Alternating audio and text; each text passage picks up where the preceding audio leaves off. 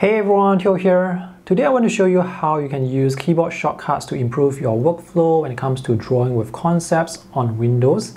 If you are using concepts on iPad and Android tablets, just note that some of the keyboard shortcuts and features are not available, at least at the time of making this video. And this video is going to benefit those who are using concepts on Windows and are drawing on pen tablets or pen displays that do not support touch, that do not support finger gestures. If you are currently using a tablet that has a touch screen, you may not need to use keyboard shortcuts, but some of the keyboard shortcuts are actually quite useful. So shown on the side are the keyboard shortcuts you can use with concepts on Windows. If you want to see the full list of shortcuts, you can go into Concepts, tap on this Settings button here, go to Interaction and tap on this Edit Shortcuts button. You will be able to see all the shortcuts here, and if you tap on any shortcut, you can actually customize those shortcuts with your own keyboard shortcuts. Alright, let me show you how I usually set up my workspace and shortcuts before I start drawing. If you look at the tool wheel here, you can see 8 tools together with the shortcuts for undo and redo. Each tool here corresponds to a number on the keyboard. So if you press 1, it will be the first tool, 2 for the second tool, 3 for the third tool, 4, 5, 6, 7, 8. And you can use this to switch between the tools very quickly. So before I start drawing, I want to set up some tools first. I'm going to press 1, 2 times, and this pop-up box will appear. So let me select the tool, which is a pen, and tap on this cross to close the box. It used to be possible to press the escape button to close that box, but now you have to use the pen to close it, or the finger to close it. So let me set up tool number 2 and 3. I'm going to press 2 times and select the pen again and close this, and press 3 2 times and select the pen. So I have 3 pens here right now. I want thicker lines for the second and third pen at 2 points and 3 points respectively. So I can use 2 to select pen number 2, tap here, press enter to go into the box and type the point that I want. So it's 2 points. And you can use the arrow to move around to input other numbers or shortcuts that you want. To switch to the other tool now, you have to use the pen. You cannot use the shortcut 3. So let me just use the pen here, tap here, and press enter again. So this will be 3 points. Unfortunately, you cannot use escape to go out, so you have to tap away. So now I have 3 pens here. The next 3 tools are already set to the fill tool. If you want to change the color, you can use alternate 6 to call out the wheel. So you can change it to some other color. Let's have it green.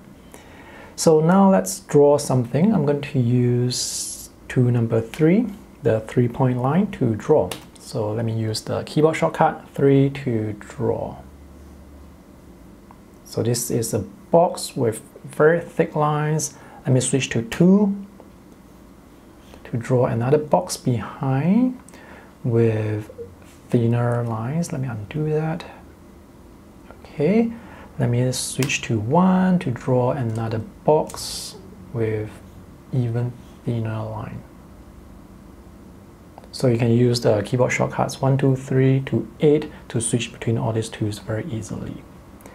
And now I want to color the boxes. Now to move around, you can press the space bar, hold down the space bar and move the pen around. If you want to zoom in and out, you can press the S button to zoom in and out by dragging the pen on the display while the button is held down. Or you can use the plus and minus button to zoom in and out. If you need to rotate, just press the R button and now you can rotate. There will also be snapping. Okay, let's color this. I'm going to press 4 to color this box green. It would be good if your sorting is set to automatic so that the colors will automatically be added onto the fill layer, and when you're drawing, the lines will automatically be added to the lines or the pen layer. So let's color this box green. Let me press 5 to switch to a different color. If you don't need the pens now, you can actually just swap out those twos. I'm going to press 1 2 times. I'm going to switch that to this darker green color. Alternate 6 to call up the wheel again. Let's have this darker green. Oops. And use that to color this side of the box. Now some of the colors are actually outside of the box. Let me just move this around, press spacebar, and as to zoom in, you can see the colors are actually outside of the box. So I want to erase this. Let me press 8, and let me just erase this. Oops, accidentally erased the line, which I want to keep. So let me just undo. And while I'm erasing, make sure to select the active area. Sorry, the active layer.